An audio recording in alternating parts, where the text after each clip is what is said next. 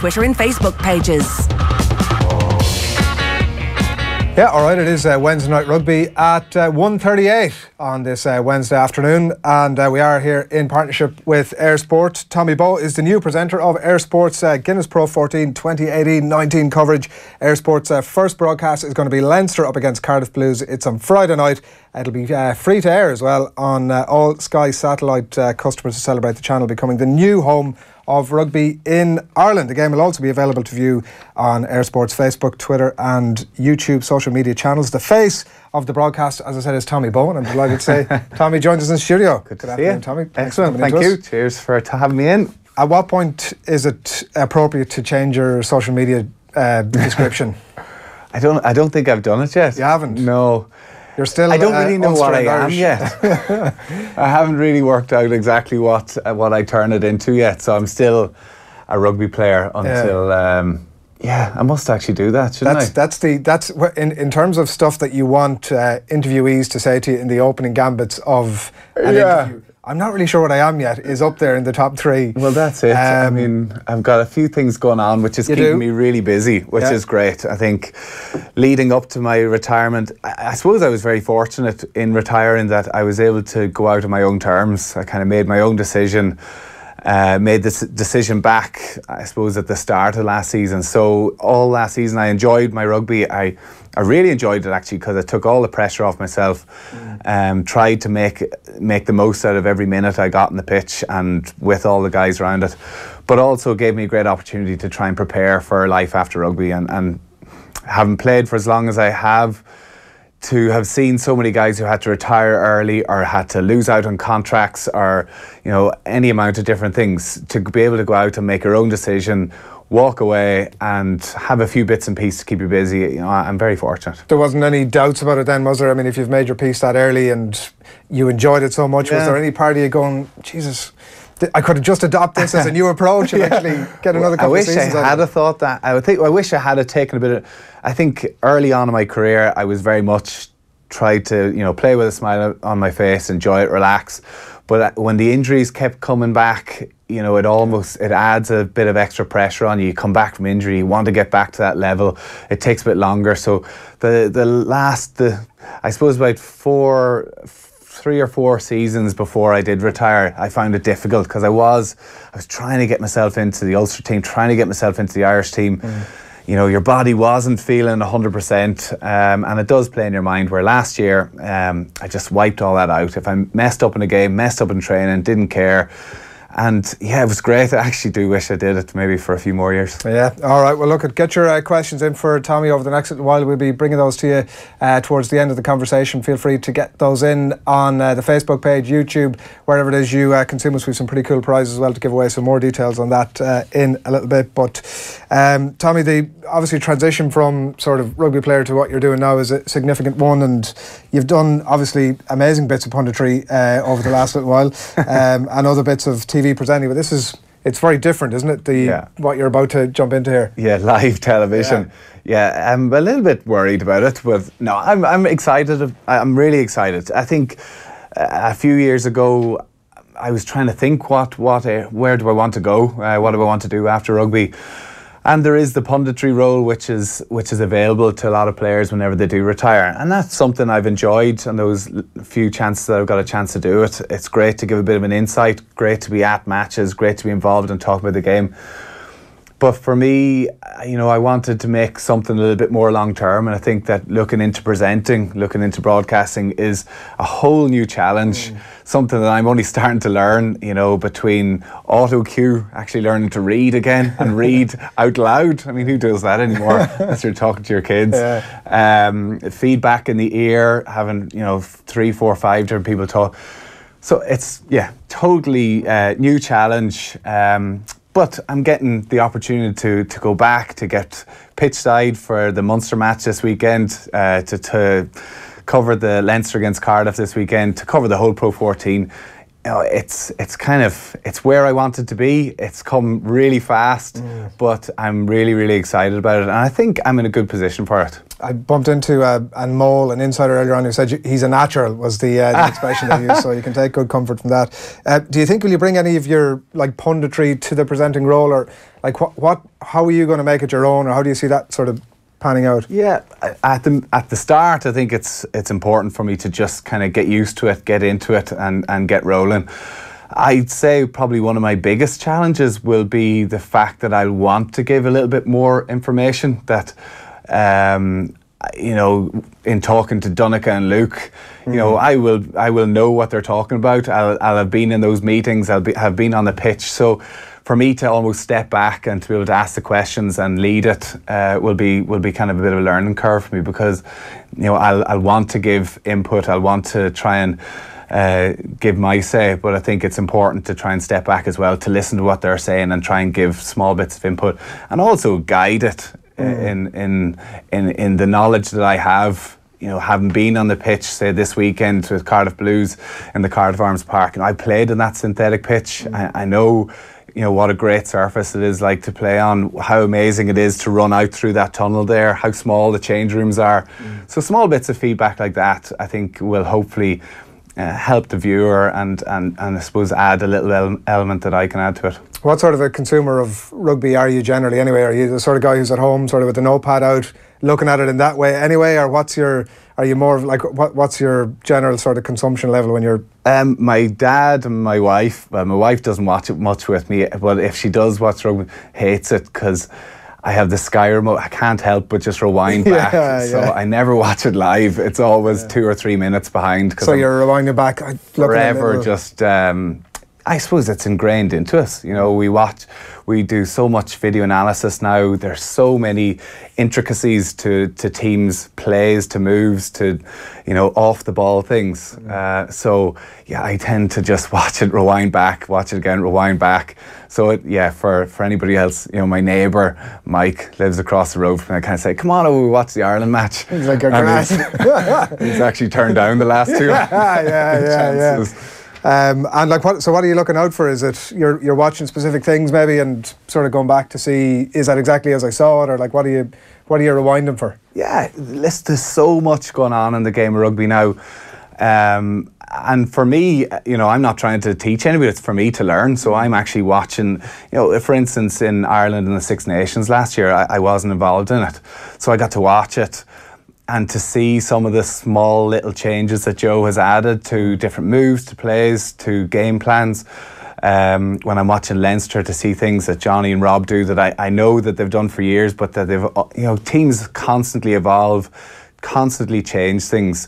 And, you know, being there, being a part of it, you know, you will get left behind, so it's a case of trying to stay on top of it. Yeah, it is difficult because we obviously work with a bunch of professional and amateur sports people that have come out the other side of the game, and that challenge of sort of, there's an immediate relevancy for a year or 2 years afterwards, and then exactly like you're saying, the thing moves on so quickly. Very quick. But actually that challenge of sort of, and you don't always want to be on to your former teammates or coaches kind of going, oh, hey, like what's happening there? I mean, I think so. I think that having a good relationship with them, and that's something that Air Sport are very keen on doing, that we want to push the game, we want to push the Pro 14, and we want to push Irish rugby. So for us, we're not trying to hang out the provinces. We want to get access to them. We want to turn up at training. We want to get the guys to come and give us interviews and give us little nuggets, because that's what the viewers want to see. And we want to try and promote them and make it as enjoyable as we can for them. So yeah, I think in the past, some of the provinces are maybe a little bit protected because they don't want to give away too many secrets. But for us, having the likes of myself, Donncha, Luke, you know, we're quite open. We're still very friendly with a lot of the guys. So I think it'll give us a good opportunity to get a little bit insider information and try and give it out to the general public. Where are you at on the Pro 14? I know there was a lot of debate about it over the last week as the launch happened, and we're sort of on the brink of the start of the tournament again, and there was a couple of scathing pieces written about it at the weekend. Like, it has over the years copped a lot of flack. They're clearly doing a bunch of work to try and sort of take it on to the next level, but your relationship with the Pro 14, or where are you at on it as a tournament? I think it's a fantastic tournament. It is, of course, owned by the unions, so it's very much a part of trying to get the players playing, but at the same time they have to have this player management. And I think that in the bigger picture, you know, there's a lot of talk about the Pro 14, but there's even more talk about players' injuries, player welfare. You know, the likes of Sam Warburton having to retire early, people like Ty Byrne having to play, you know, 30, almost 40 games last season. Anthony Watson's come out and talked about trying to reduce the amount of games the players play. So I think with the Pro 14, with the unions having a bit of a say on it, it's a great opportunity to bring through young players like, I suppose, Dan Levy, who had an outstanding last season, Jordan Larmour, Wooten from Munster. You know, so many guys are getting an opportunity, young fellas that maybe not in the Champions Cup, that they'll get the opportunity to play in those big games. So I think that it's a great breeding ground. It's a great opportunity for young fellas to come through.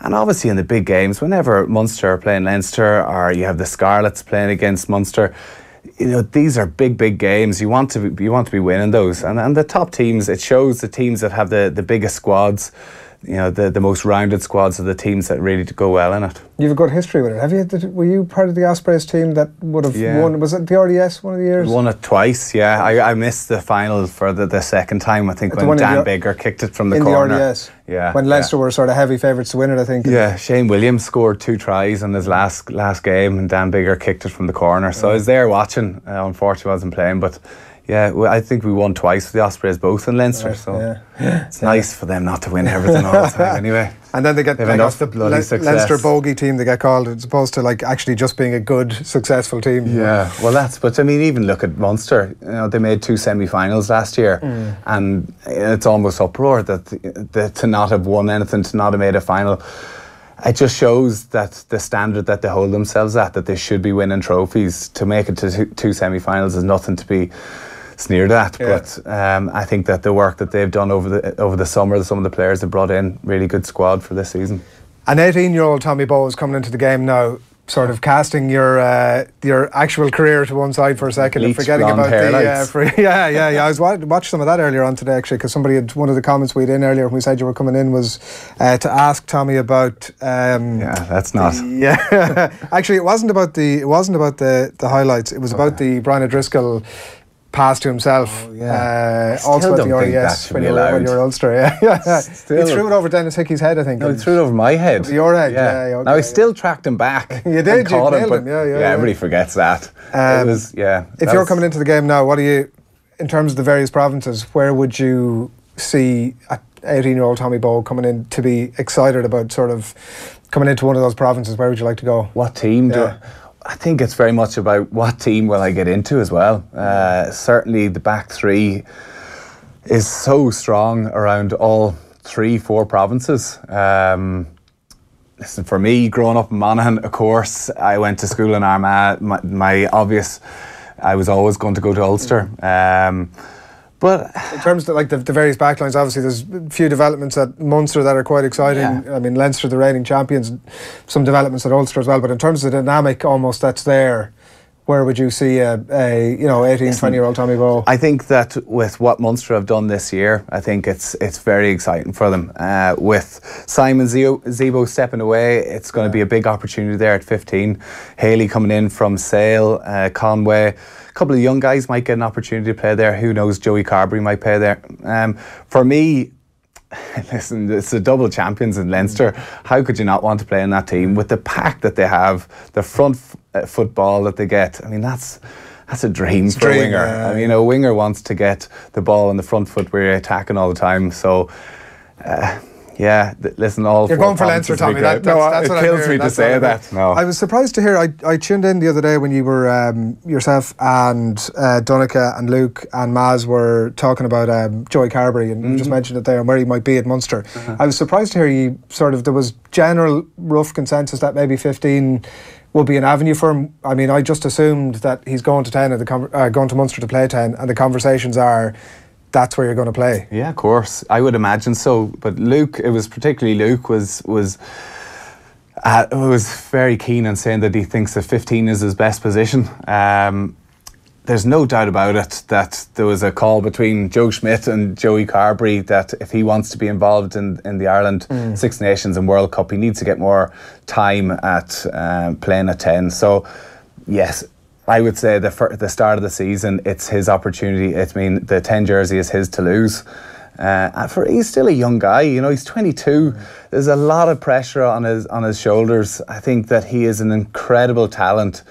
I just hope, and I know that it was something that Donncha said, I just hope that pressure coming down to Munster, that the supporters and everybody just thinks that he's just going to be the finished article. You know, he's going to take time to bed in. He will have a great team, a great pack around him that will look after him. He'll have Conor Murray, obviously going to miss the first few games, but Conor Murray, the talent that he has to try and help him and bring him on. I would love to see him playing at 10. I hope that he really relishes the opportunity to play at 10. But when you have JJ Hanrahan, you have Tyler Blumenthal, you have Ian Keatley there, you know, there's no guarantee he's just going to walk on there. I think at the start of the season, yes, it's there for him to lose. And I just hope he takes it. He's a young guy. He's got so much promise. And good luck to him. Yeah, it's interesting because I know we spoke to Stuart Lancaster last year and he was kind of saying, look, there's no need to sort of box this guy into a position just yet, but it almost feels, I don't know, this is my view on it clearly, and I ain't the expert here, but it almost feels like now might be the time to sort of box him into that role. And like you're saying, he hasn't played very much at 10. And the worst thing a player can be is to be a utility player. If they have genuine ambitions to make a position their own for, say, the national team, I look at particularly a guy, James Hook, who I used to play with in the Ospreys, probably one of the most naturally gifted players I've ever played with. He could put the ball in his left foot for a grubber, right foot, passes, blind passes, incredible. But the problem with him, people couldn't work out whether he was a 10, a 12 or a 15, and he spent week to week going between all three positions, and if you don't get an opportunity to nail it, and I know myself, I played a lot on the wing at 15 and at 13, and getting thrown in for one game is great, but you need a run of games to kind of just get yourself used to it. So for me, it would be very important for Joey to be given that 10 jersey and let him have a good crack at it up until November and see how he goes. Was it frustrating when you're sort of in that position and you're not getting your preferred position almost? I know when you're playing for Ireland or your provinces, you just want to get the shirt, and that's accepted. But at the same time, was there a frustration of, Jesus, just give me a run of games?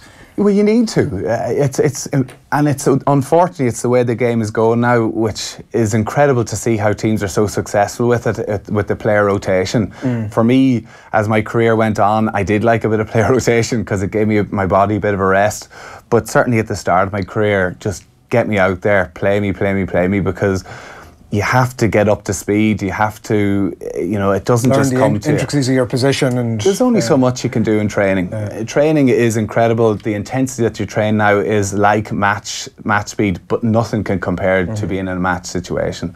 So a run of games, like anybody with any sport, it's I suppose crucial. All right, we have a bunch of comments coming in. The Heineken Star comment of the week is back. We've lots of cool prizes to give away: match tickets, Heineken merch, and some lovely off the ball branded Heineken bottles as well. So they're all coming to some lucky winner at the end of the week, depending on the best question of the week. So we'll get a couple of them to Tommy now. One sort of a straight bat question here on Instagram from Tractor Mad. Oh, Tractor Mad, great. Tommy, which I'm sure Massey or John Deere, is it? It's a short handle. Okay. What do you think Ulster can achieve this season?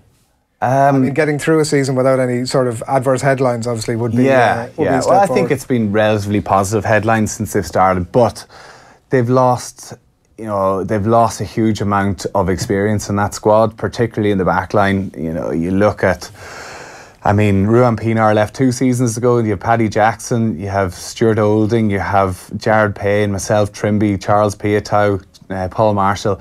A lot of experience there. But in talking to the likes of Dwayne Peel, who's the backs coach up there, the likes of Billy Burns, Will Addison, there's a lot of promise. They're expecting big things, particularly from those two guys. Marcel Coetzee back playing. They have a very difficult European group. It's going to be tough for them. They're going to try and bed through as many youngsters as they can over the season. I would say it'll be a season that they'll be trying to get mid to top table if they can, but it's a case of trying to get through as many academy guys and see whether they can cut it. A few Leinster voices in there as well, obviously, for the season ahead. Yeah, which is good too. And I think the likes of Jordy Murphy with the season, certainly the end of the season, he had, you know, that experience, having been part of a Leinster culture to come up to Ulster. I think he'll add a lot. Marty Moore obviously as well, and then a couple of the other Leinster guys who are already there. YouTube, John McRae says, do you plan on coaching in the future? Like, there's been, looking at it, there's some of your sort of contemporaries over the years, not a huge amount, but certainly some, Rog, obviously Paul O'Connell, Gervin Dempsey, that would have taken that route. Like, it's not a, it doesn't seem like a mass market necessarily for a lot of them are going to the lower levels or coaching at kind of club or underage or academy, and I think that's important to try and jump in at the top levels. Obviously going to be difficult. For me, coaching has never been an option. Really? It's never been something. Listen, I loved to play games. I loved games, running out onto that pitch, getting the ball in your hands, you know, getting the opportunity to score a try. Nothing will ever match that. I hated training. Really? Right, okay. I didn't like, what about it? The just, physicality of it, or the it's like everything? It's like, I don't know, the office part of the job. You know, you got to do it to get to the game. It was always. I've never been the best at training. And like, so did that include stuff like tactical sessions or video breakdowns? Listen, it wasn't one particular. Well, if there's one particular train, it's pre-season. I mean, I will never miss a pre-season, and I've never been great at pre-season, so I won't miss that ever. But just training in general in the wet and cold, and it beats certain jobs. I did construction engineering, so I mean, it would have been probably sitting out on the roof at that level. But to be a coach and have to actually stand there in the wet and rain and watch people train, miserable. I couldn't think of anything worse. A few good ones on Instagram here. We'll flip through them. Sean O'Brien, I don't think it's that Sean O'Brien, but Sean O'Brien 789 asks, how much did you used to eat in a day? Oh yeah, a lot. I'm looking skinny, obviously. I'm losing a lot of weight. Really? Yeah. I just, again, training, I just can't. A lot of muscle, sort of. Yeah, a lot of muscle. I would have had to. I suppose I was one of the fortunate ones. The guys, the likes of Donica, you know, would always give me a hard time because I had to eat and eat and eat to try and maintain my weight. So, you know, while Donica went into the cinema with a bunch of grapes, I was going getting the popcorn and the pick and mix. But yeah, no, I had to eat a lot. I mean, pretty much double what the average man is meant to consume on a daily basis. How does that sort of, the day you quit then, how does that sort of, do you immediately go, right? Well, no, I still find myself still eating, but I'm not doing the training. So I find that the weight, and I find that I've been busy, I've been up and down the road to Dublin, and you kind of forget. So I don't have to be as professional about my eating, and I found that the weight is really dropping off me. Yeah, you're a shambles, to be fair. You've really let yourself go, Tommy. It's dropping off me before I start going out. Scott Radisson says, have travel shows prepared you sufficiently for rugby punditry? A bit tongue-in-cheek, I'm sure, there from Scott. Well, it has actually been a great opportunity. I mean, the TV, getting to the travel part is excellent, but to actually have to go over and talk about a cathedral in the middle of Ibiza, I mean, my history wouldn't have been the best at the best of times. So to have to learn a script, to talk to camera, small things like that, just learning the ropes was a great opportunity for me. But live television, completely different kettle of fish. But yeah, it's little steps, it's little things. It kind of gave me the taste for it. You know, I've done a few bits and pieces. I did kind of a match build up for the Ulster Schools Cup for BBC Northern Ireland a couple of years ago. I've done a few bits and pieces like that, but getting that opportunity to go and have to do a screen test to audition for it, you know, lots of things like that is it's not going to get me ready for live rugby, but it helps. I think it all helps. Of course it does, yeah. It's just when everybody stops talking and suddenly you're the one who's got to fill the silence. Absolutely. Well, even the ad-lib, and you know, it's all good being given a script, but to actually be able to mix up off the top of your head to try and do links and bits and pieces. Yeah, it's all a learning curve. And this is what I love about it. You can't just leave rugby and think you're just going to fall into something. And I kind of have fallen into this in a way, but I'm in the middle of doing a diploma in journalism. I've done, you know, the travel stuff. I've done other little bits of segments. I've done my documentary where I got to interview the likes of Paul McGrath and AP McCoy. And actually, you know, those guys are heroes of mine. So to actually sit down and ask them questions about their career and retiring, it gives, you know, it's good learning. and with live sport, of course, I'm not going to be the man straight away. It's far from it, but you have to start somewhere, and I'm really looking forward to it. Are you in the middle of the diploma? Yeah, well, I've just my thesis to do. Right. What are you doing that on? I don't know yet what I'm going to do. What are you it on. thinking? I'm putting it off.